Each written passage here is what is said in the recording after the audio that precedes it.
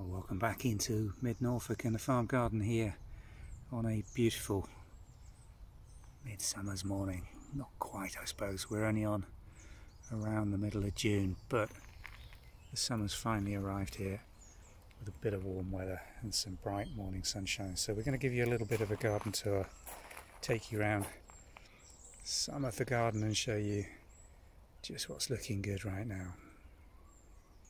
This is valerian. Comes in a variety of shades. This pure white's one of my particular favourites, but if you really want to grow valerian, you're probably going to go for the reddy pink variety, and just let's go and show you that. And here we are. This is a big area of mainly self-seeded valerian. You can see the different shades that we've got here, from this lovely dark version through to the crossed hybridized lightly pink coming from those whites. This is a very easy plant to grow, and you can see it's mass planting here, none of which has been actually planted. It's all just self-seeded, and if you don't deadhead this, then the very fine fluffy seed will set and you'll get masses of them coming up. Here's exactly what to look for. This is a clump of young valerian seedlings just on the back end of this pot. You can see this one's starting to grow out. If you're going to transplant them and want to move them, now's the time to do it, because it's got a really thick, deep taproot. So you want to get them young and move them from your seed beds, but that's what to spot. Got all sorts coming up in here, mainly hollyhocks, as you can see. A little bit of oriental poppy as well, seeded through this area. But that's the type of effect you can get just by allowing it to come up where you want it. The roses here this season have been absolutely spectacular so far. This is Madame Isaac Carrier, one of our favourite massive climbing roses. Stand back and you get the full effect on the northwest facing wall back of the conservatory we film in quite often. But she's also doing her thing on the absolute north facing wall here, up to around 7 metres. It's a really good chateau covering rose, which I think is probably what it was built for or bred for. The little pink one coming there is Madame Isaac Perrier, which is a supposed Madame Alfred Carrier sport, but in pink. Beautiful large heads, scented just about a week and a half later.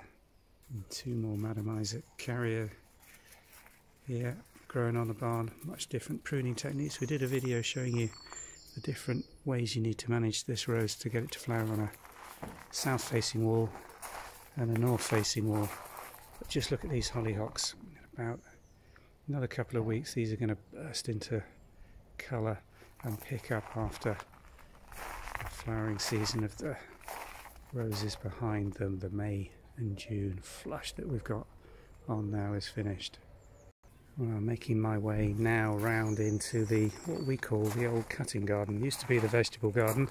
Still has an awful lot of fruit bushes in it, most of which are going to have to move, but this is the new bit of garden we created behind the new barn conversion.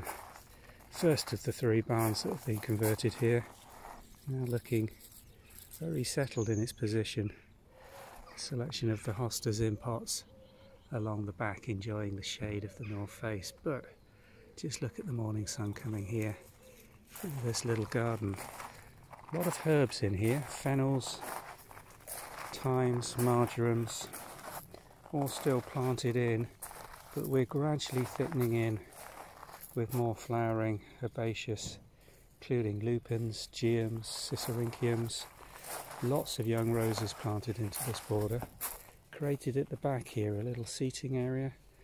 I'm thinking we may extend this out into what was an old fruit cage here on the back, which is now really a rose support for what again is about to explode, this Paul's Himalayan musk, just running riot through this old apple tree at the bottom of this garden. A little area takes us out onto the National Trust land and the footpaths beyond, and this is the next section of the garden we're going to develop here. Still got a mixture of vegetables, fruit, still got a row of onions.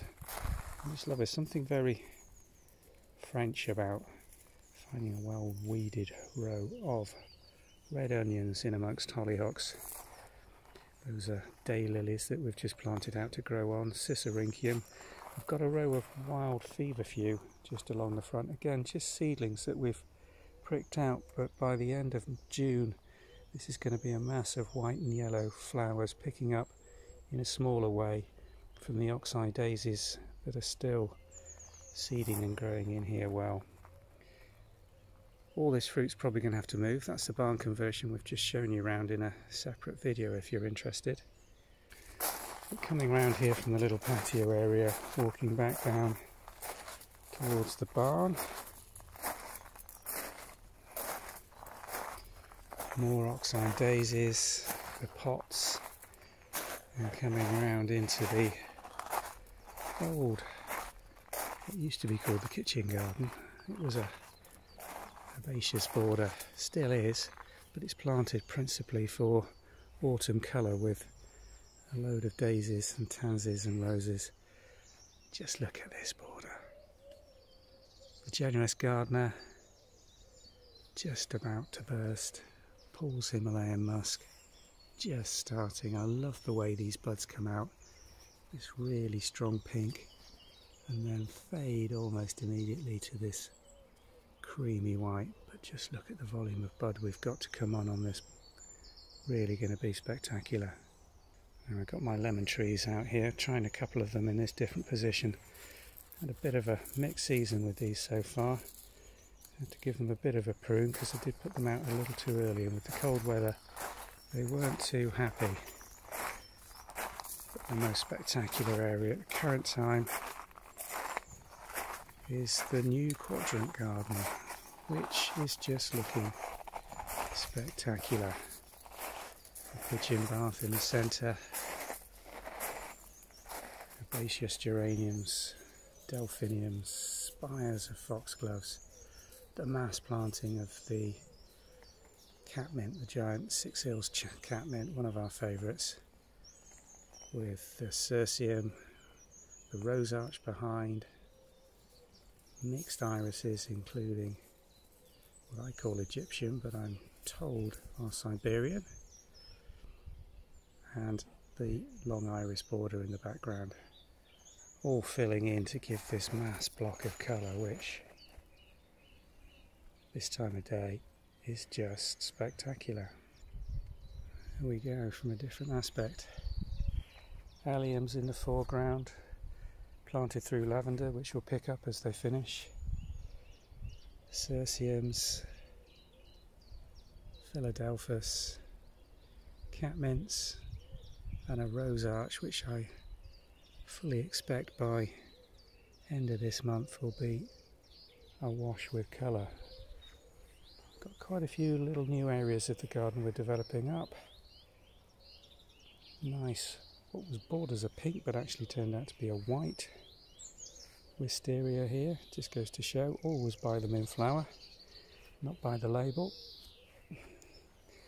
And these long walks really filling in nicely now. I showed you me creating and planting out this little new iris border around the bird bath, which we're going to have to keep very well watered this season. These long borders now just coming into they're quite narrow, these, so keeping them full of flowers quite difficult. Another generous gardener, and then these Siberian irises just looking fantastic. We've got 3 or 4 different varieties. The main one we grow is so easy and strong and vigorous is this dark blue. Also discovered this little lilac-y mauve one just tucked in here, which is doing very well, which we want to propagate up and divide. And this beautiful white one here, look, absolutely fantastic. So we're definitely going to do some more work with these, propagating them by division later in the season when they finish flowering.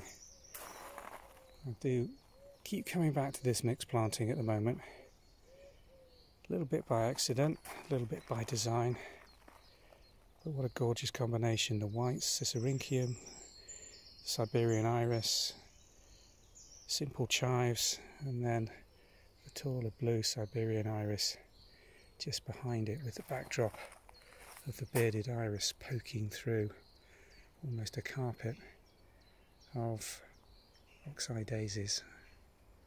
That's a fantastic weed to have in your garden, isn't it? Thanks for watching.